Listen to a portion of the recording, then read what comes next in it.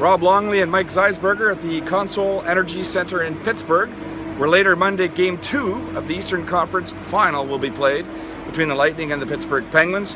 What we've got for you today is 3 keys to the game. You're up first, Mike. Number 1? Number 1, getting Sidney Crosby and Evgeny Malkin going.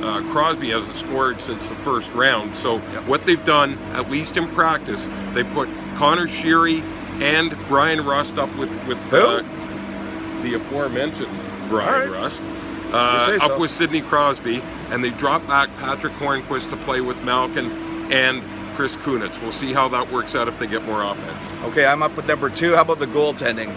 Matt Murray lost the game 1, obviously, and it was his first home loss since December. Let's see how he bounces back tonight. I expect that he'll be fine.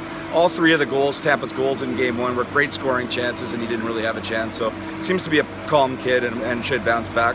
In the Tampa net, however, there will be no Ben Bishop. He didn't skate with the team in the optional morning skate. He had an off-ice workout, so it will be Andrei Vasilevsky. He had some experience in the Stanley Cup Final. He was good in relief in game 1, but how will he be as a starter in game 2? Number 3, Zeiss, up to you. Well, we'll see. Number 3, Rob. This is as close to a must-win as you can have in Game 2. There's no way that the Pittsburgh Penguins want to take this series to Florida down 2-0. So I think it's pedal to the metal tonight. So there you have it, Game 2 of the Eastern Conference Final.